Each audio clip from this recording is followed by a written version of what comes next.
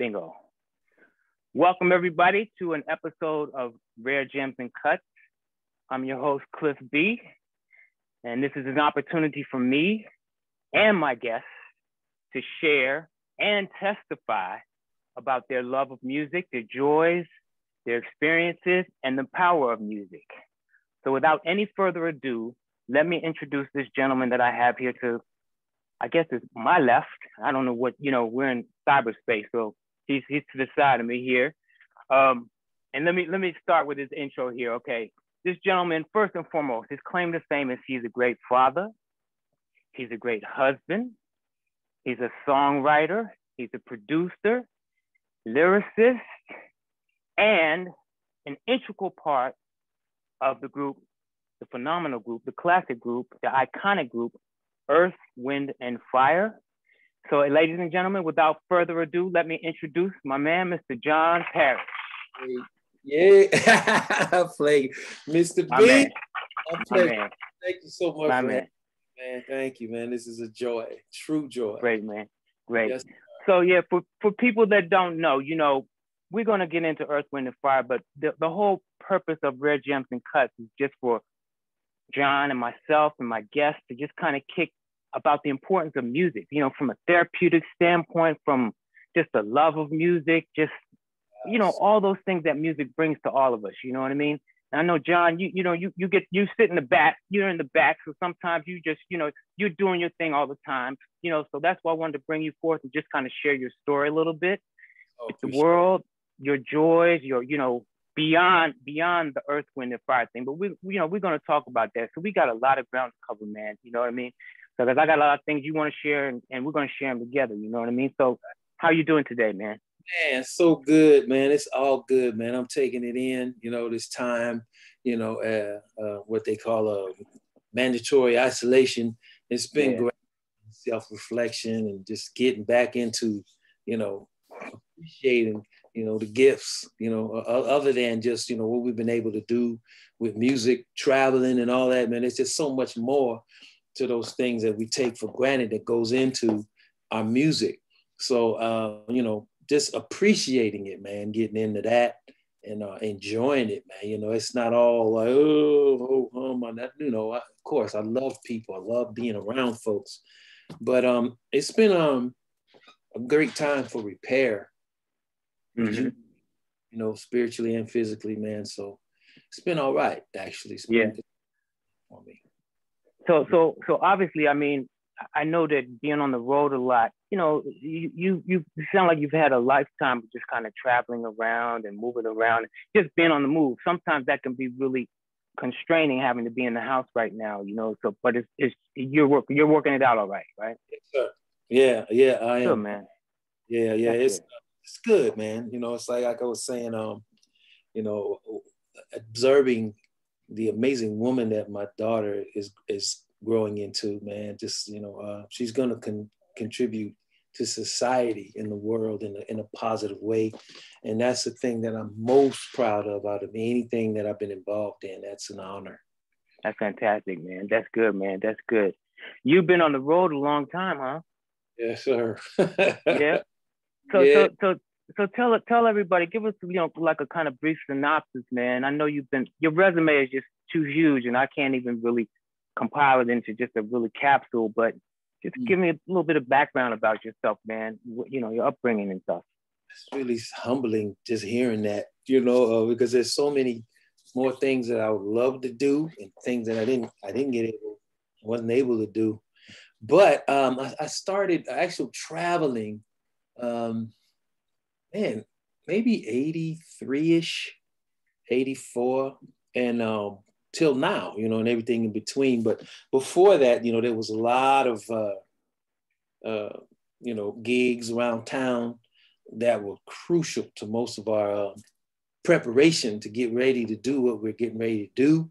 We played around town locally so much that we were ready. When we got the call, we were eager, So if it happened to be a name or someone that was, had huge notoriety, we weren't really nervous about it because we had done it so much previously. And in the Bay Area, I imagine like any other major city in the world had a lot of competition, and the criteria was extremely high, especially being such a diverse city.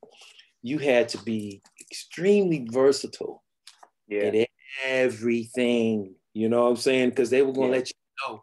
So that's what I think the blessing was of coming up in the 60s and, you know, early 70s. The radio wasn't as genderized as it is now. You know, you could listen to a popular station. I came up in New Jersey, so we would get some of the, you know, music from New York and other surrounding areas, and from Trenton and Freehold. And we heard everything. That one station would cover it all, you know, from country, rock, gospel, and the quartet stuff, anything that you could imagine, classical. If it was popular or a lot of folks liked it, you heard it.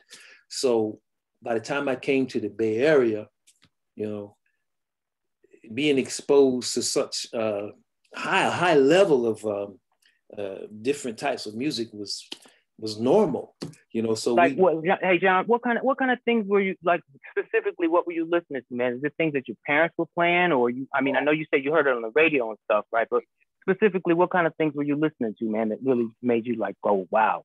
Well, my parents listened to a lot of jazz, and there was a club up the street that had, you know, everybody came through. So, you know, the jazz stuff, I mean, it would be like people like, you know, Charlie Earling, Jimmy Smith, Pat Martino, you know, those kinds that didn't really get the notoriety that, say, maybe the Herbie Hancocks or the George Bensons. Right. You know, we had all those records. I actually found a CD that my mother owned, you know, back in the day, just so I could have it and listen to it. But most of the jazz stuff, you know, my father, he you know, he thought he was Billy Eckstine, you know, he had that deep baritone voice, you know, and he liked all that kind of stuff. And cool beneficial thing about that, all the big bands that were supporting those, you know, Ella Fitzgerald and, you know, Sarah, Pearl Bailey, you know, Louis Bellson was playing drums for her, you know, Buddy Rich and all these, I mean, these and phenomenal, all the legends, you know, that you know, we loved were playing behind these singers. So that criteria was set from big bands. I'd heard people that, you know, would later become, you know, legends that had no clue were supporting these singers. So from that, you know, I'd bounce back and forth to my grandmother's. There was the Motown stuff, all of that. Brown, my uncle loved the Beatles and Zeppelin. You know, my eldest uncle, he was into Miles, you know, so I heard a lot of that. And so, you know, Charlie Pride would pop up, Carpenters, harmonies, you know, and the voicings that I was exposed to at an early age, you know, and coming up in church, I was in choir nudging people because I didn't want nobody to think I was singing flat. Oh my God. My aunt told me that story the other day. You're singing flat? I couldn't. Yeah, hold on. Let me get you right here. Hold on. Uh-oh. Let me see. Let me see if you're in key here. I don't know, man. You're a drummer. You don't know about that, right? A, that's A. That's A, right? Hold on. Yeah, you're right, man. That's cheated. Pretty good, man. Stars right here. I cheated. I know you're used to this, man. You're used to this, like 1, 2, 3, 4, right? You're not used to the key thing. You got over there, man? What kind of sticks you got over there, man? What is that? Man, I don't know. Power tip, man. Power tip, man. Okay, we love the power. That's what you're used to, man. But anyway, go ahead, man. Yeah, go ahead. So anyways, back to you didn't really have that ear thing, huh? Yeah, I could hear it. You just have to tell me what I would know, you know, if it was not in the right key, but I could tell you, no, it's an 8 flat, or 8, you know, I could, you know, like that technically. Right. Being exposed to all that great stuff, you know, without anybody going, no, this is that, we're putting this here, putting that there, pop, rap, gospel, you know, everything was just like, if it's good, we're playing it in our house. Yeah. I got to the Bay and had opportunity to play, man, you know, there was specifically there was most of these clubs that, you know, were hiring that really could, you know, pay you decent money required you to play Tuesday to Saturday, Tuesday to Sunday. And anybody would come through there. You know, sometimes it would be, you know, a lot of R&B crowd, a lot of rock crowd, a lot of, I mean, you know, so you'd have to go from Rick Springfield to Parliament authentically, or that other band was coming in there. You know, it was right. But you know, they was still coming for the chair. So right. You had to really study, like for instance, reggae, or you know, there's a specific feel for that, and you cannot fake it. Same thing with swing. A lot of people ting ting ting ting ting, you know, but they don't have the language of it. So if you didn't come in there and give it the real, especially for a drummer, and give it the real feel of whatever that tune was that we were doing, you go from Three Little Birds to Tear the Roof Off from Parliament. It had to be, you know, that. So that was a blessing, man, you know, coming up in that, because I wasn't afraid of it, or it didn't intimidate me at all, because it was DNA. Yeah. So in terms of like the beat and your drumming, what was the first record or group or artist you heard to really inspire you, just kind of just grab you in there and just like, wow, I want to do this? What, you know, did you have a musical moment where it was just like, ooh? Yeah. I mean, there was several that I constantly paid attention to. You know, I was like, man, sounds incredible. This is fun. And, you know, my ear, you know, would always be pulled in by the rhythm of percussion or something. And I mean, you know, the Afro-Cuban stuff was playing. You know, go to the fish market and you would hear all kinds of, see, you messing me up now. Oh man. Yeah. Like Mongo. And I heard all of that, didn't even know who it was, and was loving it. But when I heard Mr. Brown flip that beat like he did in Cold Sweat, that was it. That was it. Because I mean, you know, if you think about in that period, that's 60s, right? 60 what? 67. About 67. Yeah, I think it's 67. Still, you know, kind of Motownish. Yeah. Said, I was like, wait a minute. I mean, I didn't get past the first couple of bars, and it happened to my body. You know, it was like, you know, the spirit in church, when you fall out, it was almost that impactful. It was that, it disrupted my whole chi, man. I'm like, okay, what is that? So, you know, John, I'm going to tell you something, man. James has had that effect on a lot of people, man, and musicians and people alike, you know, because I had the same kind of effect the first time I heard it.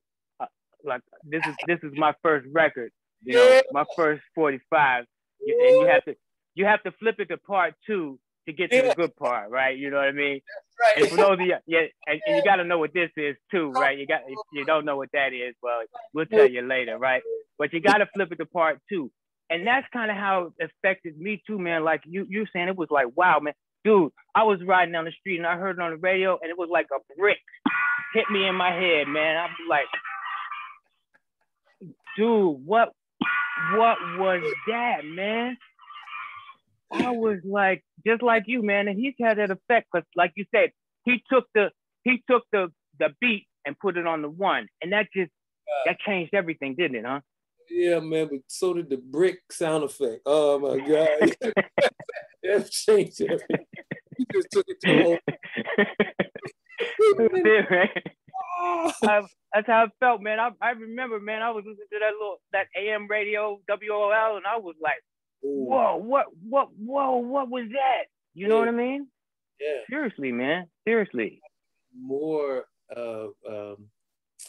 not intricate, what's the word I'm looking for? Syncopated after that. And it got more interesting to me, because, you know, I'm also a guitar freak. You know, my aunt used to play guitar, and I used to pick the guitar, the bass lines or whatever. And so I was tuning into that and noticed how rhythmic it was and how all the parts fit together. And it was like a chant type of thing. They would play this thing over and over and over, and somehow it just grew and grew and grew. Which Absolutely. that, the percussion element, back to the drums, most of your bass, of your percussion ensembles are repetitive. And you have some language outside of that someone will be speaking, but the part that we, grab a hold to is the part that's repetitive, and you can ride that thing and ride it and ride it. And that's what Mr. Brown did with his music. Absolutely. Absolutely. Together to make it real infectious, and it grew. The energy just like would grab you by the neck. Yeah. On that note too, man, I don't know if you knew this brother that was in Washington, D.C. A brother, he used to play percussion with Gil Scott-Heron. He's not living now, Barnett Williams, right? Yeah. And okay, well, Barnett was a percussionist, man. And one of the things that he told me a long time ago about the beat, there are certain African rhythms that you play that just make you move. You know what I mean? It's rhythm, that's the beat, because rhythm is the heartbeat too, isn't it, John, right? It's the heartbeat, it's the pulse, right? Yes. And I'm from Washington, D.C., man. And the thing that's really synonymous with D.C. is go-go. Come on with Okay, so the thing about go-go, man, I'm telling you, you're not human if you don't hear go-go beat and you can't move. What's wrong with you? And I'm not pushing it. It's just there's something just comes over you, and you just gotta move. You understand? Yeah. It's that beat, and that's exactly what you're talking about, right? Yes, sir. And James, what he did is he took not only the drummer, but he took the horn section. He took the guitar section, and so everything is like a beat, right? Yes. Yes. That's what got you, huh? That got you, huh? Right away. And before, I don't know when I actually got exposed to go-go, but that's what I felt. It felt real tribal to me. And I love the feel of it, because that's another thing that you can't, just get up there and, oh, I like it. Let me try to, you got to really feel, the word that you use as opera, it's got to be authentic, man, or they're kicking you out of the band. Yeah, but true. Our guy, Ricky Wellman, Ricky from DC? No, I don't know Ricky. No, Mr. Okay. And I knew who he was a long time ago, because I was feeling busting loose and all of that. Yeah. But he took it to another level, and got real, man, it just went someplace else. And so I got to meet him later on when he began to play with Miles. And that stuff he was on had that swing to it, had that little feel. If you think about it, Miles loved it. And even live, he would play, but then it was a song, that one, but Ricky would be back there doing that real. So he exposed a whole another genre to the go-go swing right out of DC. So Ricky and Juju for that. Amen, man. It's still there. Listen, when I go-go has even taken another turn, because I've seen videos. Go-go is a really big synonymous thing with the Washington D.C. area, the African American community. But I've seen things on YouTube where I've seen white people going go-go. Go-go. It's that rhythm, man. It's rhythm. It's the heartbeat. You know what I mean? Exactly what you said. If you got a soul, it's moving you. It's gonna move. It's first form of communication, and that part of it has been untainted still, which I'm so grateful for. Music can transcend all this silliness right now that we're going through. Music, absolutely. With percussion and drums, and you got them. Absolutely. That's the love. That's the love and the joy. That's the love and the joy of music, man. It transcends all boundaries. You know what I mean? It really does. You know what I mean? And like music for me, it's either good or it's bad. I either like it or I don't like it. You know what I mean? That's it. Categories, obviously, really redirect us as humans when we categorize things. Are you black? Are you white? Are you, is it jazz? Is it, it used to be urban, soul music. Yeah. I mean, I have mine categorized here. I got 8,000 records behind me. I got 8,000, so I can't just throw them all here randomly. You know what I mean? So I got to know. So that's what category works for me, man. But it's that category thing, man, can really destroy people sometimes. Yeah, I always, had a huge problem with that, and we'll get to this later. But our brothers that's on the wall behind you, Maurice, was not timid with the introduction of African rhythms, the kalimba, the African thumb piano, phrases and stuff, and our white brothers and sisters come out to see it. They come out. Everybody comes to see that. So you're absolutely right, man. There's just like there's really no room for that at all. And we could start, possibly introducing that fact through music like we used to do. But if it's good, people will come. Yeah. And speaking on that, man, I don't think I know God rest his soul, Brother Maurice. I don't think a lot of people, well, I won't say that, a lot of younger kids really know about how he came up, through the ranks, right? Like I'm sure that your mom and dad were listening to like Ramsey Lewis, right? Ramsey Lewis was big in my house, you know what I mean? And obviously, there he is. You know what I'm saying? Right there. And, and props to him because obviously, where your spot right now originally was held by him, at least in the studio, correct? Yeah, I just had to take that in for a second. Yeah, every time people say that, it messes me up. Yeah, man, that's deep, man. Yeah, that was your spot, man. That's where you sit. You sitting in some big shoes, man. Huge. Never to be feel admired, and appreciated, and that's what we all did. We came in and took our hat to that man, that genius. Yeah. Melody and composition and production. That man, and man, it'll if you allow it, it will come through you, and most of the time. You really don't have anything to do with it if you submit. You play what you heard, you play it how it made you feel once again, and it'll translate. Mm-hmm. Interesting story, man, about how he went from jazz drummer, to the R&B. And I asked him how he made that transition because there's some video on him, man. He had some hands on him. Whew, incredible. You would, if you had that type of ability, I couldn't imagine why you would want to do anything else because he was that good, and you could listen to a lot of those records and hear it. But the thing that I always wanted to ask him when I had the opportunity to meet him was the concept of serpentine fire rhythmically.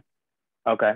That's another one that messed me up because there was nothing else on the radio that was that African, that had that kind of cut time feel to it. Everything 2, 3, 4. He came in and said, whoa. Mm-hmm. So I was like, yo, how did that enter? He said, well, first of all, I'm a groove freak. He said he's a groove, and that's obvious.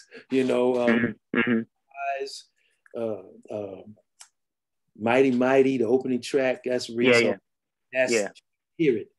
But I asked him how that concept, and he said, man, I was watching the movie Carmen, and she's talking to Sidney Poitier, and she's singing that song. Remember that scene? Oh yeah. Boom, bing, boom. He started doing this, boom, bing, boom, and he started playing the ballad on my chest. I was like, oh my God. Yeah. Walked away. I was like, that's genius. That's exactly what it is.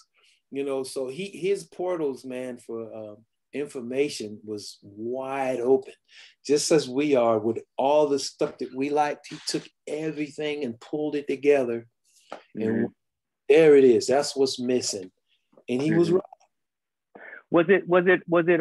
Did you feel any pressure when you sat behind those traps on, you know, in the beginning? Did you feel pressure? You know what I'm saying? Like you were filling some big shoes, or how'd that feel to you, man? Not until the first gig. I didn't feel any at all until I realized how important it was. Yeah. You know, once you get on the bandstand, and it doesn't matter, you know how long you've been playing or how many chops you have.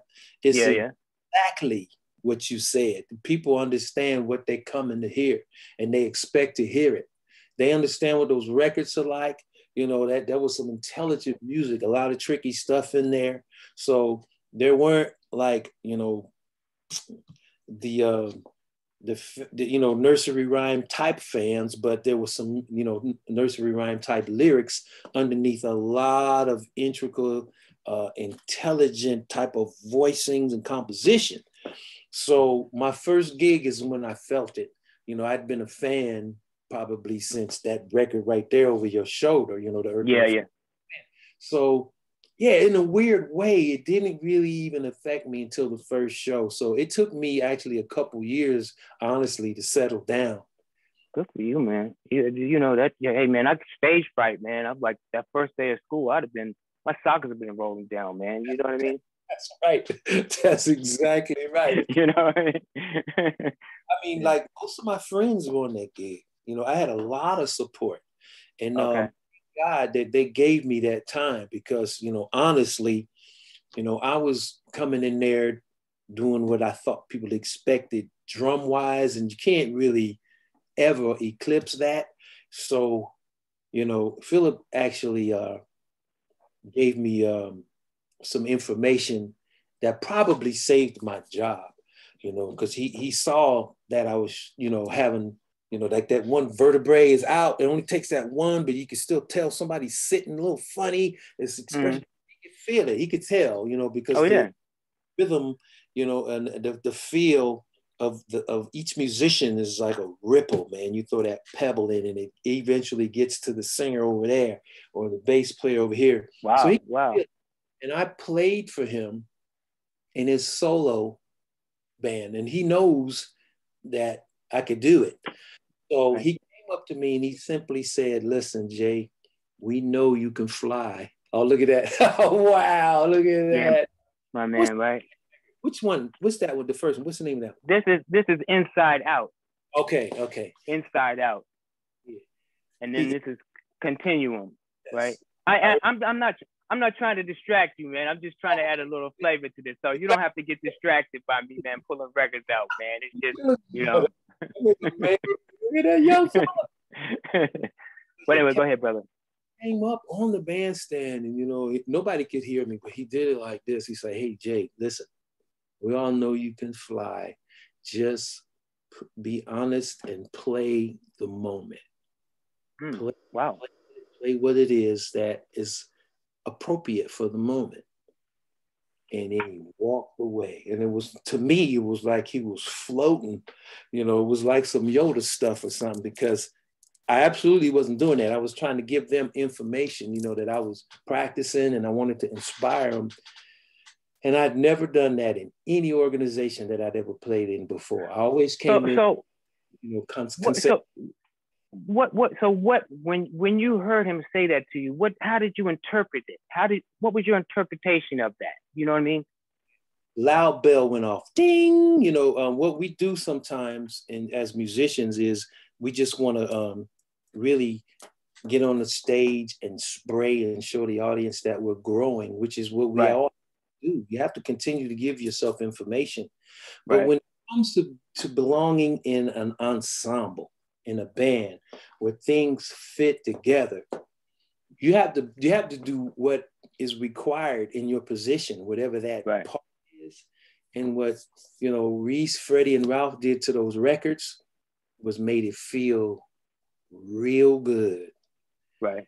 And that's my love. That's really my gift. That's really where I contribute, you know, and I'd gotten away from that. And the moment he said that, I understood where I had to get, what pocket I had to get back in, because, you know, what that is at that moment, you know, you might be inspired by something else, but if you're honest and you just chill and realize that maybe sometimes just a little color there and a little color there, even though to you it feels minuscule in your contribution, is exactly what's needed. But to the audience that's receiving it, they're seeing the entire canvas. So absolutely, it's like, whoa, that was beautiful. So if you know, if we would come out of ourselves and, you know, just let, you know, the individual contribution, you know, of ego and I'm just the greatest, whatever, go away, and turn to the love of composition, the actual, you know, we love this song, we love how that, you fall in love with that, then you'll be fine. And that's when I began to settle down and go, got it, thank you for that. I repeated that story to him. He don't even remember saying it, which is also really cool, because that meant, you know, we were being spoken to from a higher place. So that might have been Maurice tapping him on the shoulder. Yeah, a spiritual thing. I want to share a story with you too. I know we kind of chatted about this because I just got some information just recently, because Philip, he did an autobiography, right? Did he write a book? Yeah. See, so someone just kind of contacted me yesterday because I've been trying to get clarification. My memory's not 100%, but I need little puzzle pieces put back into things. And I know you've probably heard the story, so I'm gonna add another layer to the story, okay? So this is the story about Earth, Wind & Fire's first gig, right? In Washington, D.C., let me just say. This is the gig where I heard that they kind of left the stage with their tail between their legs, right? And so I want to just also add a couple little clarification to this too, because I was at that gig, right? One of the things that was like beauty to me was when Maurice came out. Oh, you got one of those too.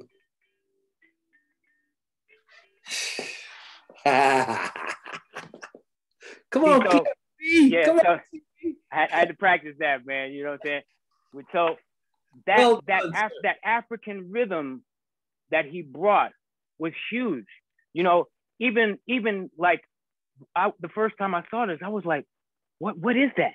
You know what I mean? He had it hooked up, and you know, like, wow, what is that, right? And he came out, and so I remember sitting there at this particular gig. Right now, the place probably had 10,000 people in it. Of course, everybody was really in anticipation of George and Clinton, because they, you know, DC loved Clinton, right? So one of the things that I'm sure I don't think you really had this hostile audience that, you know, because y'all are headliners, man. So you don't have people coming in and say, we want to see, they would come to see you all. But what happened, one of the things that had happened, and is George used to, what they used to do, man, they used to have so many people coming on the set. They would pay people around DC to hand out flyers, right? Yeah. So they would hand out flyers promoting their shows, right? So one of the things that happened was they started handing out these particular flyers, and I don't think that certain people knew that Earth, Wind & Fire was on the bill, right? So what happened was people, you know, you had a couple of local bands playing, and they were ready for P-Funk, and then all of a sudden this group comes out, it's like the Elements of the Universe, and it's like, we want George Clinton, you know what I mean? And so people were kind of like, hey, bring on George Clinton, bring on, yeah, they're cool, they're cool and stuff like that, right? And so this is the show, man. 1973. Okay, this is the show. They didn't make the bill, right? Don't ask me why, but this was the blanket concert from 1970. Now let me just show you this too. Hold on. Ticket prices $4. I don't know if with those prices, man. I don't know how y'all got paid. You know, for $4 for ticket price, man. So. Okay, yeah, at the Armory, man. So it was a blanket concert. So what happened was a lot of people was like, who is this group? You know, hurry up, let's get to George Clinton. So Earth, Wind & Fire didn't make the cut, man, on the paper. So a lot of people, they didn't make the bill, man. Incredible. Yeah. So like for me, I was there and I thought it was an amazing show, man. You know, Verdine just had on jeans, shirt off, you know, the kalimba going, Jessica Cleaves, you know, it's like, it was an amazing show, man. I have to tell you, that's me. So you can tell Philip that I was one of the 10,000 that was like, yo, who is that? They are hot. You know what I mean? Yeah, without a doubt, man. You know what I mean? But you, like I said, John, you got some big shoes to fill. You've done a good job at it, man. You've been at this since 2001. Thank you. Yeah, early 2001, and thankfully, we were, my group, my guys, my brothers, Eddie, and particularly Eddie. That's my guy. I joined the band. He was leading back in the early '80s, like '81 or so. We were blessed enough to be mentored by those guys. Via another good brother of mine, rest in peace, Robert Brookins. And so we'd had a long relationship with those guys, and they've always been really good to us. But still, the impact of getting a call for the audition was yeah, it was still. Where were you, man? What were you doing when you get that call, man? How'd that make you feel? Woo! Okay, so I I told this story before, and I was excited about this record that I was doing in Phoenix. I was in Phoenix, Arizona, at a recording, Chatone Studios. It may have a different name now, but I was in a rock band with these prolific rock writers, rock guys. They were incredible, man. The songs they were coming out was like phenomenal, man. So, I'm excited because, I had a little more hair back then, I was going to be the black dude in the rock band, so I was excited about that. And if you know anything about Robert Brookins, he's a prankster, funny guy, most talented guy, that I've ever met in and out of the studio. But he's a jokester, so he introduced me to most of these guys from the gate. So I'm like, okay, I know a couple of the guys. And then when the audition came up for Philip, they called me and I played for Philip. So I know these guys, we're cool, but it ain't like, the Earth, Wind & Fire. It's just a whole nother entity, right? So I'm never even thinking that opportunity is coming. No matter what, I'm just not thinking. So I'm in this record, doing this record with these guys. And the reason how Robert knew where I was is because it was the same studio that we all recorded the Wayman Tisdale's records. Mm-hmm. Recorded with him. So he had a line on me, called me up, said, hey man, we got a situation out here. I need you to come out here and play these drums. I'm like, word, what's going on? I'm thinking the whole time that he's thinking, I'm thinking Philip. I'm like, okay, well, when is it? And then he starts talking a little bit more. And then I'm like, so it sounds like a Philip gig. It's like Japan, we're always going overseas, and he's like, this gig, this festival in Fresno. I'm like, okay, bet. I'm still not getting it. I was like, when? He's like, no, we need you to come out in like 3 days and do this. I was like, I'm still not really feeling anything because I don't know. It's a whole hour and 45-minute show of Earth, Wind & Fire. I'm still not getting that. Right. So I'm gonna send you some blah blah blah, some records, some recordings, so you can learn all the intros. And like, he already knows the intros to Philip. So I'm like, what is he talking about? I was like, whoa, what are you talking about, man? Like, whoa. Yeah, we need a drummer to come out here, Earth, Wind & Fire. I was like, hey, man, look, stop playing with me. I'm doing this record. I hung the phone up. He calls me back. Oh, I'm serious. I was like, Rob, look, man, I don't have no time for this. You know how I feel about them. Don't play with me like that. That's not funny, dude. Right. And now he's pissed, right? Because I'm hanging up on him. And this is how God was, as always, from inception, had been doing me like this. No, young man, over here. I'm pretty good with voices and hearing tones and stuff. And I heard he was in the cab with Philip at the time. Mm-hmm. They were somewhere, I don't know. And Philip says, tell him if he can do it, we're going to stop looking. I was like, whoa, what? Yeah. It was almost equivalent to like being in the deepest trouble you can imagine. You know how that cold feeling runs through your whole... Oh yeah. I said, we're gonna stop looking, so my chances are real good. What if I don't come up? I mean, all this stuff was like going through my brain before I even gave him the address to send the CDs. So, man, I still feel it to this day. What that felt like to get that call.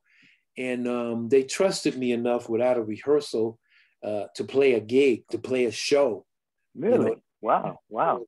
it was July 4th. I'll never forget it. And I guess I did okay. I don't even remember that show. To be honest with you, see, it was that intense, you know. That's and deep, man. That's deep. So much woodshedding that all I wanted to do was at least start the songs out right. We're gonna start them out right. Anything in the middle, you know, I might be a little questionable about, but I knew those tunes really well. But yeah, man, I can't even recall a moment, one specific moment in that show, because I was just like, I'm playing, man, that's Verdine, but that's my, oh man, yeah, my mind was blown. Does your knowledge of the song come from when you used to listen to some of this stuff, or is it a familiarity, or where did that come from? Yes, absolutely. You know, from listening to it, as you know, when they first came out, and you know, I was at most of the shows that I could go, so I had both concepts. But here's the thing that really helped me. Back in the day when they used to do arenas back to back, like multiple shows. Yeah. Me and my buddies got lucky and got tickets to another show. So we getting excited. We coming down the first tier, third, fourth. We almost up at the floor, like the stage is like right here, and we coming down. And all of a sudden, the audience is this way, right? We start doing this. They were selling tickets all the way around every seat. Now we back here. We in the back. They had some speakers, but of course it wasn't, you know, the audio wasn't anywhere near like it was in the front, but we could still hear. But I'm in the back now, and I can see Freddie and Ralph from the back, and I could see how they were approaching it, what kind of timbre and discipline and energy and dynamic. I could see how they were approaching the gigs as drummers, two of them. And, you know, by the way, you've never seen anything that intense in your life. That type of energy, unsurpassed. It was amazing. Well, maybe except for Mr. Brown, but yeah. In the middle of that, you know, with all those songs and stuff that we love, changed my whole approach to the drum kit when I saw that. Completely flipped it around. So after at that point, having become more familiar with them, you didn't really have the like first day of school jitters when you had to sit down there, right? Because you had that familiarity as a drummer, right? I mean, that's a big. See, I kind of panicked the first day of school, right? But your job, man, you can't really do that because you're the heartbeat. If you just totally forget it, it's done, right? You know what I mean? That's a lot of pressure, brother. No question. The thing, I didn't have the panic. The panic thing was, you know, I was, you know, ready. You know, I had already done some pretty cool stuff, you know, and the most pressure as far as that's concerned was with the Patti LaBelle gig, because from night to night, we never knew what was going to happen. But I was still insecure about it because I understood how drummers, fans, you know, any musician felt about that chair. And I had to put that out of my brain and just approach it from the standpoint of my love of music, because, you know, there has been a point where, you know, most of us have gotten removed from a band, embarrassed by it. I couldn't believe it, but you grew from it and you didn't stop because your love of music was more important than your, you know, being embarrassed about being fired from something that you weren't doing. So I overcame it, the judgment part and the expectation and of all of that, by just loving it, you know, because there was nothing that was going to eclipse that. I loved the music so much, and you know, the opportunity came to me out of anybody in the world. That's like, come on, man, you can give it, you know, a shot, you know, and let them understand that you love it without, you know, being intimidated so much. But yeah, it was a whirlpool of emotions that had to be overcome. So, and you know, but saying that, I still go into it with that same appreciation. You know, no matter how long we've been off, it doesn't matter. It's still Earth, Wind & Fire. It's still a brand that's respected Yeah. And it's an expectation. So I continue to approach it that way. Does it ever get to a point where you feel mechanical? Do you ever have mechanical moments? No, not at all. Never. Okay. Some of us do, but you know, I consider it such a huge miracle that I'm playing drums with anybody. Okay. At all, and survive in this game, that I refuse to allow that to come in. Now there are some moments, you know, where it goes, okay, you snap out because Okay. you know I was born in Trenton, New Jersey, you know, in circumstances that, you know, would allow any young Black man fatherless to fail. Mm-hmm. But I had a praying grandmother, as I like to say, and a lot of other support. Bounced around and ended up in California years later and got the call. So, you know, there's a whole gang of tentacles that remind me I could even be, you know, in jail with one of my best friends, Trenton, who's in jail for murder for life. Mm-hmm. Here, Mm-hmm. I don't have the opportunity to be mechanical. I can't do it. You know, I not allow that. Yeah. John, do you have any, like, I know you're kind of doing your own thing and you're writing and things like that right now. Obviously, we're all at home, so we're you know, forced to do things that outside of the box, thinking outside the box. You have any drummers that you really just like, wow, these, you know, I just admire these people. Do you have any? You have a list of people like that, man? Man, I should have wrote them down because there's so many.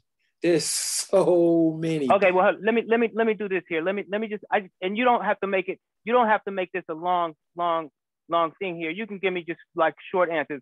Now, I'm more from the fusion standpoint of it, right? So, you know, obviously here, let's talk about Chicago, right? Yeah, Mr. Seraphin. Yes, sir. Yeah. So that record right there was my uncle had that record. And I certainly almost played the grooves off of that one for sure. So, you know, outside of, you know, our guys that, you know, like we like with, you know, Cozy Cole, Philly Joe Jones and Billy and all the jazz drummers, you know, Danny was like my guy in the chop. And, you know, he had chops in the pop music, you know, they let him play and they played those on pop radio. So yeah, he was definitely one of the guys for sure. Yeah. But hearing a lot of the Afro-Cuban stuff out of New York, I was always drawn to the percussion side. Right. So, you know, there was a lot of that kind of stuff that came out of the East Coast. But when I came to Cali, the first person that I looked up was the Escovedo family. Okay. I started. Right. Yeah. You know, that's a winner. That's a winner. And yes, my uncle had all that stuff because he loved Santana, you know, so he had all those records, man. And I would go and sneak in and watch them play and just take it all in, you know. But the old school drummers, man, like we were talking, you know, in the 70s, before the fusion stuff came in, you know, with Billy Cobham and Lenny White were really teaching us how to play the drum kit. Yeah. When we were listening to all this jazz, and then there was always a James Brown record I would defer to.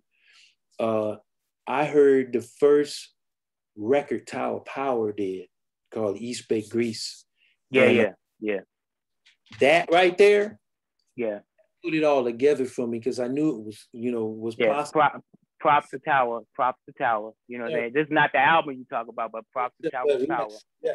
Mr. John David Garibaldi was playing, you know, all this stuff. I mean, you could hear the James Brown, you could hear some of the Afro-Cuban, the clave stuff. And he's just so funky. To this day, man, that guy is effortless, the funk king, you know. So I'm like, that was another record that, you know, put it on. I was like, I'm gonna figure this out. I gotta learn how to. I want it to sound like that too. I don't want to just play the song. I want to figure out what it is he's doing, because that's, you know, influencing everything else around him. You put a lot of, when you were younger, did you put a lot of time into that? Like really just trying to get that sound of, how does that work? How does that work as a musician, man? Do you just put the record on, start listening to it, and just, how does that work for you? How do you get that? And I used to dissect records. You know, it didn't matter how many musicians was on there. I would key in on one instrument, play it from front to back, and just focus on that one guy all the way. If he did one lick that was different, wherever it was, I knew it was coming. Go back and listen to the drummer. Got it. Back and listen to the bass player. However many times, I'm going back and listen to this keyboard player here and see what he's doing. Oh, there's a synth part coming. Let's go back. Let's listen. And that's how I would, you know, interpret how I would make it feel playing drums. You know, how intricate the drum part was, you know, I would listen to that several times, but I would dissect every part, you know, sure, you know, that I was being honest about what I was playing when we would go play a song somewhere. But yeah, just dissect it. I would do that. Probably to a fault today, but you know, I still, why you say that to a fault though, man? What makes you say that? Because I've been blessed to play with, you know, people that have been in the game for, you know, 50, 55 years. And sometimes they want a little breathing room. You know, they was like, okay, do I have to play that lick right there? Your eyebrow going up in the air if I don't do the same thing I did 50 years ago? You know, right. My comeback is, well, not every time, but I throw it back on the crowd. They expect it. You know, that's how I get away.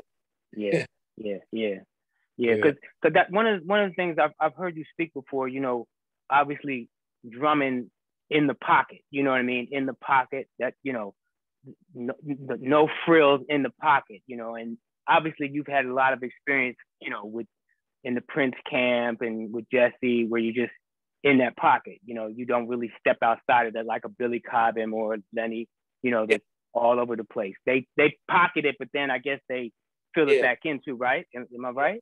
Yes, absolutely. And the difference between a drummer that can really, really play a lot, that has a lot of information and stay in the pocket, and then there's someone that can play a lot and don't really enjoy being in the pocket, you hear it. You can feel it more than you can feel that they can't wait. I'm just doing this just to show y'all I could do it, old school kind of vibe, rather than loving what that feels like, you know, to just sit there and make that thing feel good so that your next man can feel good. He can feel good, particularly in a big band like, you know, like an Earth, Wind & Fire. Most of the bands that I played in, you know, we've always had at least 9, 10, 11 people in the band. So if you got a lot to say, you know, from a standpoint of drums, then you should pick that genre that will allow that. That's where, you know, that is sufficient. But in most of the art pop stuff that I love, you know, man, I have no problem with it. I'm drawn to it. The infectious, repetitive type of rhythm. That is like, man, there's nothing feels better to me than that. That's cool, man. We'll try to get you to a flashback to the time zone when James Brown was in the pocket and when they had to play the same riff for an hour. And then James would say, let's take it to the bridge. And then they'd be screaming, yeah, let's take it to the bridge. Like, we're gonna flash you back to that, man, and see if you had that same feeling, right? Take it to the bridge, John. Clyde Stubblefield style. Come on. I got to spend my first year of school in New York. And we were out there, we were way out there, 183. We out there. I went to PS 77, but my aunt was taking me to the Apollo every week, sometimes in the middle. I've seen everybody. When I tell you everybody, some of the names I don't even remember seeing. Give me some names, man. Give me some names, man. If you said Jackie Wilson, what? Original Temptations, Dakota Staten, who was my mother's favorite. Of course, Gladys Knight, you know, the Pips, Ray Charles, original Raylettes, Little Anthony, the Imperials, you know, I mean, you know, golly, seeing that, you know, the Temptations was, oh my God. Yeah. The thing that, you know, that impacted me the most was when I saw Mr. Brown. It was the most intense thing I'd ever seen in my life. And everything he did with his body meant something to somebody.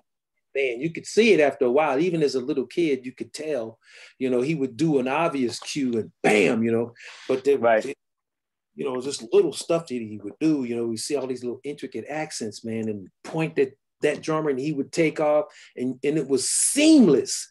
You couldn't even tell, even through drum tone, that it was another drummer playing. And when, let alone when the both of them would play at the same time, at the end of that show, I was devastated. It was like, I bet. Days, I could barely even describe it. I bet, man. Yeah, it was just, wow. So I thank her to this day, you know, for exposing me to all that kind of, you know, that level of music. And, you know, they weren't playing at the Apollo now. Right. Yeah, I'm not trying to divulge your age, man, but you were young, right? You know what I'm saying? You were holding grandma's hand. You were holding grandma's hand, right? They were doing me like this when he would dance. Yeah, okay.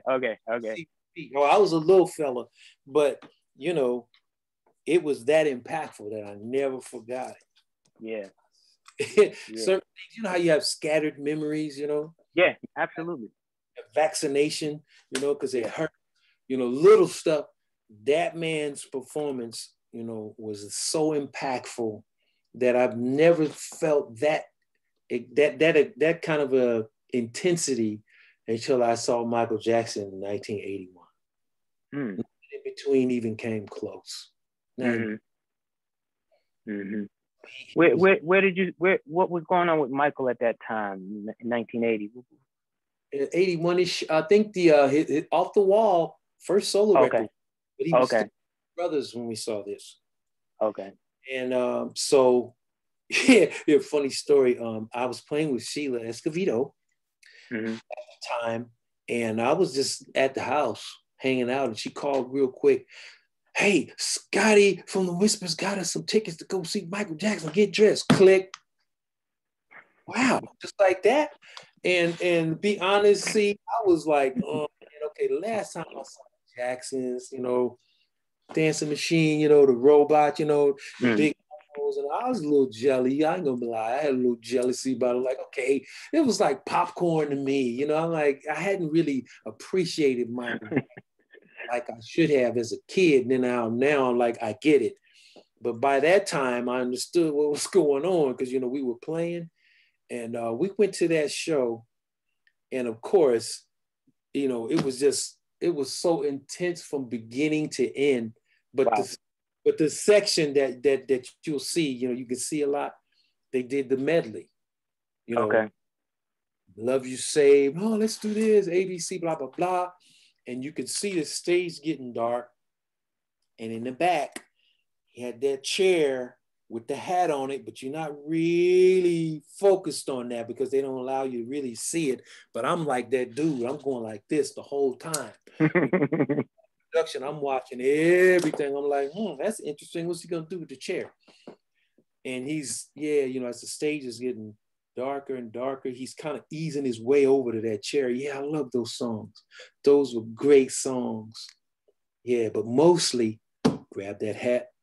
I love the new stuff. Boom, cat, boom. Man, dude, I left there hoarse. I was screaming just like between Michael Jackson and Jonathan Moffett, the drummer that he had back then. Yeah, oh yeah. Yeah. And you know, interesting that drummer, man. I mean, as a consumer, for me, it's the whole picture that you talked about, right? The whole thing. Like I sit there and I hit the whole picture.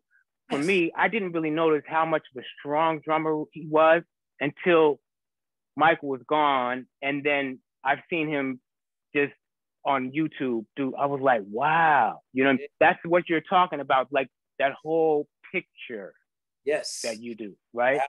Absolutely, 100. And as great of an entertainer as Michael was, he understood that, you know, no matter how much you could dance or fly around or do whatever, the eye naturally wanders. It's just gonna do that. So Yeah. give them some eye candy, give them some production, give them this Right. and that, give them a flashy drummer, give them whatever, if it's about the show, you know. Right. And Right. Solo, he understood that too, because you notice he had those dancers flanking him. Right. Yeah, I'm Michael Jackson, but eventually, you know, you just naturally you start doing that. And Right. man, I was back and forth between him and that drummer, man. I was like, oh my God. It was so intense, I almost changed my mind. I was like, if I got to play drums like that to Right. play, Right. okay, I might be in trouble. Yeah. Yeah. Yeah. Yeah. Yeah. Yeah, like I said, I never knew he was that strong of a drummer until I seen it. Like I said, videos like, whoa, he was. Oh, okay, okay, I got it now. You know what I mean? Entire night, Yeah, bring heat at a level like up here. You right. know, probably losing weight after each show too. I bet, man, I bet. You know what I mean? So when's the last time? I mean, I know we've all kind of been locked in the houses. I've been locked in the house since last March. When's the last time you all were on the road? This is February. Wow, I want to say almost a year and Yeah. a half, maybe a year and 3 months or so. It's been over, Okay. yeah, even though it's not March yet. We had some dates last March that we were going to start for the year, but previous to that, it had been a few months. So yeah, it's been a long time. And I know you said you've had an opportunity to just kind of get back with your family, your girl, you know, your wife and stuff like that. How's it affected you, man? How's just being at home affected you, being off It's the road? been a little challenge because you know we're still trying to figure out ways to be creative, you know, and think out Yeah. of the box and continue to play, you know, with the live streams and, you know, sending people files, writing, producing stuff. Now it's starting to pick up a little bit for me, but, you know, at first, before it got really, really tight, you know, we were still playing, you know, we would, you know, go to, you know, with some folks that we trusted and be maxed up in the whole nine. But it's almost more challenging now. Mm. When it first popped in there, because I don't think people really understood how serious it was until Mm-hmm. it's at home. So by the end of the year, you know, we had kind of pulled all that back, you know, and starting to do stuff via mail. So it's a bit challenging spiritually. You know, you have to force yourself to go out and get your melanin on, you know, get your sun and Yeah. continue to move your body, man, at all. So Yeah. a little challenging, but you know, I'm, you know, looking back at my life, I'm just crazy enough to continue to hope that something's going to change soon. Yeah. So Yeah. Now, I don't know about your environment, but do you have your drum set? You have set there with you? You have a room with that kind of stuff? absolutely got to stay set up at all Okay. times. So I Okay. go in there if I get an idea or if I see something interesting, you know, go in there and keep my brain going, you know, particularly something challenging that I'm not used to playing, you know, because I don't want to, you know, get early Alzheimer's, you know, so Yeah. Yeah. brain. Yeah, that's why, you know, that's like my music for me, man. Like I started a, you know, the YouTube channel, the YouTube page, basically because a lot of these memories are implanted in me. You know what I Yeah, mean? And that's how music works. You know what I mean? We forget what happened last week, but if you put a record on from when you're 10 years old, you know, you're right there with it. You know what I mean? yes, So I hear exactly what you're talking about, man. is amazing. You're so right. It's so Yeah, right. the Yeah. power of music, man. The power of music. You know? I was at a buddy's house of mine, you know, I think it was in 75 when That's the Way the World came out.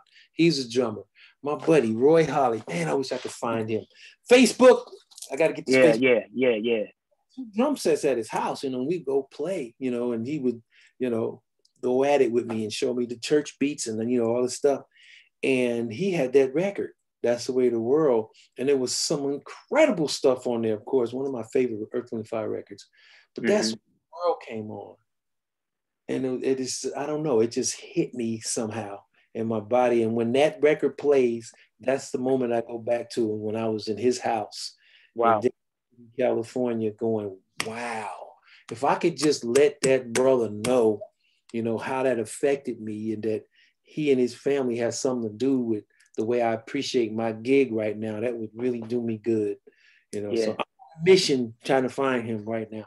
That's good. Yeah, that's what Facebook's good for, man. Facebook's like a fishing expedition. You know, you'll come across me eventually. You know, throw that hook in there. Just wait. You know, it's gonna come back to you. You know. In Toronto, so Montreal is west, right? Yeah. Montreal actually it's kind of northwest. Northwest. Yeah. Okay. It's about the same distance from here to New York City. You know, 4-6 hours, somewhere in that area. From you? Yes. Okay, I got you, because I got a line out on him. My buddy said that might be where he is. You know, he might be up there. So we're gonna get on Facebook and see if we can find him. Yeah. So let me just give me one word with you know, a couple words. Billy Cobbin. Can I swear? Can I cuss? No. Yeah, you can. No, don't cuss, man. We got to keep it for kids. Billy Cobbin, man. Yeah, that's unfair, man. Yeah, phenomenal. Woo! Yeah, he was probably the first one, you know, out of all the guys. There was so many of them, you know, Narda, Lenny, and everybody. Yeah, but Billy, man, Billy brought so much power along with finesse. He was, oh my God. Yeah, man. I'ma probably use that same word depending on what you pull out next, man, because you killing. Yeah. Okay. What you got? Tony Williams. Tony Williams. Yeah, the original. Tony Williams. He is, man, I can't believe I haven't said his name yet. Woo! There's some stuff on that man right there that when he was 17, unequaled. Yeah, absolutely. Oh man. Tony Williams. Let's see what word. I have to invent a word for him because he's the guy. I'm gonna get back to you. Okay. Here we go. Oh, buddy. Oh, Buddy Miles. Buddy, man, were you aware of how well that brother can sing? I was, man. I was. Yeah. What an amazing talent. And he was playing and singing. Yeah. And he was another one that if you didn't realize, you know, how deep he was in that pocket with the drums, he was singing lead. True. That's a hard thing as a drummer, right? Yes. Yo, man, I mean, I got a lot of admiration for you because you got a lot of stuff going on. I don't know, there's a lot of disconnects. It's like for me, man, I have a hard time driving and eating a hamburger at the same time, right? Let alone, you know, you got your feet going, you got your hands going, your brain's going, and then you got to sing. Ooh, yeah, man. Tough. It's the drummers kind of like to try to think polyrhythms anyway, but most of the R&B stuff is, you know, pretty much straight up. You know, you playing 8-note quarters or 16ths, and that's not so difficult. But the credit that I have to give back again to Sheila E. Because when we were playing with her, and now this is even pre-Prince, we were writing songs and recording them, writing, practicing all day. And I co-wrote this tune with her, and the drum beat was rather busy. 16ths and you know, stuff going on with the bass drum, you know, all of that. Only thing that was pretty consistent was the snare, the backbeat, right? And so collaborated on this background part, started harmonizing everything, and now that rhythm was completely different from the drum beat I was playing. And the one thing that I wanted to do with her was make sure that I was, you know, in the pocket, right? So she goes, yeah, I like the way you sing, so I need you to sing on this. I'm like, okay, maybe we should give that part to somebody else. He's like, no, I want you to do it. 1, 2, and she starts counting off, right? I'm like, and I messed it up really bad, but it took like 4 days to separate that rhythm from what I was playing. But from that point on, anything else was cake, was easy. So I always give that credit to her because she made me do it like right on the spot. And y'all was still in contact and in touch and do things together? You all do things together? She's gonna be able to get rid of me. Yeah, you know, okay. I owe so much to her and her entire family.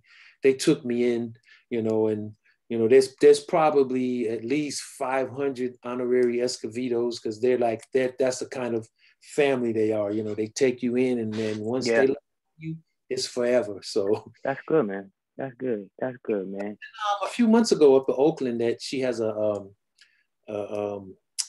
thing she benefits. What is it? Uplift Oakland. I think it was. I think I clicked on that and saw that it was really well done. Yeah, I did see that. Yeah. Really, really well done, man. Really well done.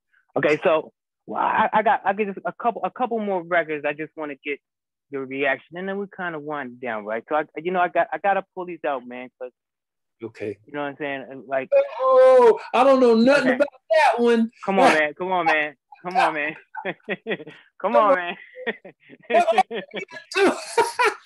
Look at Cliff. Oh my God. Come on, John. Come on, give me a couple words, man. Give me a couple words. First one, they both have to be blanked out. So, you know, I'll just let you imagine what those two words are. But you know what's crazy? In the Bay Area at that time, they were playing My Love Is Deep off of that record a lot. Mm-hmm. They played that record a lot. So I knew who they were. And a few days ago, my guitar player, Bobby G, he was our band, reminded me. And I totally forgot about this, that I was actually lusting over Kathy. Yeah. He told me that. I was like, man, come on. He's like, no, man, that one right there. And then he, you know, you married well. Like, the craziest stuff that I barely have any recollection over. But that's he crazy. reminded me of this, Cliff, like a few days ago. I was like, man, stop lying. Get out of here. Okay. Well, here, one more, man. One more. We got to go here, too. Right? Oh, yeah. Resurgence, too. Yeah. Right. This is Shelly over there. Oh, man, look at you, man. You got... Oh, my God. I don't know, man. Somebody might come see you, man, try to get some of this. Yeah. I know you told me, don't tell nobody where you live. Hey, you know, the production on those records were incredible. I love, to this day, I love listening to that, man. Yeah, you know, we gotta give props to the ladies, man. You know what I'm saying? The ladies in our lives, man. 100. I was raised by a bunch of women, so I look at it differently. Yeah, always acknowledge it. Yeah. So look, man, let's wrap this up, man. So Brother John, if I don't know, you know, do you want people to get in touch with you? How you living, man? I don't know. You know what I mean? I'm giving you the space to just kind of, you know, reach out. And I got a text from my partner, my production partner, Neil Poe. You have to look him up. He's everywhere. He's done all this stuff, records that you've heard, you know, from TLC to Outkast, you know. And he said, JP, get an Instagram account, man. Come on. Yeah, I know, man. Facebook, I don't have nothing. But I'm absolutely going to get on that. Okay. I have to, because there's a bunch of stuff that I have my hands in that nobody's going to ever know about until I get involved, you know, with social media. So I'm on it, CB. I'm on it. Okay. Well, you know, I'm trying to get people to subscribe to my channel and stuff like that. I'm on Facebook. So, you know, eventually we're going to get this out there. And if people try to reach out to me, I'm going to reach them to you. And then we get it going there. Because technology, you know, we're old school, man. We're trying to muddle through all this, brother. You know what I'm saying? It's a challenge. You know what I mean? It's a challenge for all of us, man. You know what I mean? It's a challenge. It's a challenge. Brother John, listen, man, thank you for sitting down with me, man, and just having a conversation with me, man.